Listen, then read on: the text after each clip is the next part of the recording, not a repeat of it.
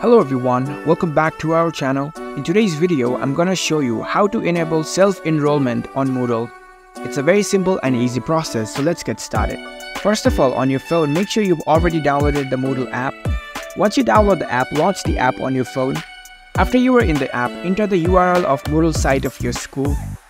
Once you enter the URL, you'll see a list of sites. Choose the correct site of your school and tap on it. Now you are prompted to the login page of Moodle site of your school. In order to enable self-enrollment, you need to be logged in as a teacher. Only teacher can enable this option. So log into your teacher's account, enter your username and your password and log into it. Once you are logged in, you'll see this dashboard. You'll see a list of courses over here. You can select any courses from here, just tap on it. Now you are in the course page. Here at the top right corner, you can see a button. It is disabled right now. Tap on it to enable. It will enable the editor mode. Now you need to go to the participant section.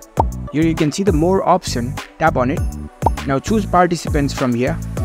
Next up, here you can see the enrolled users in the bold letter. Tap on it. Now from the given list, choose enrollment methods.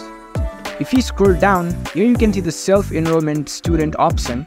It is currently not visible, which means it is disabled right now.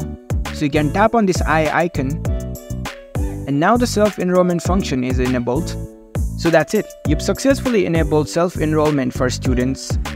Now the students can enroll to your course by themselves.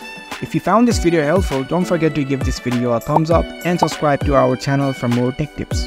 Thank you for watching.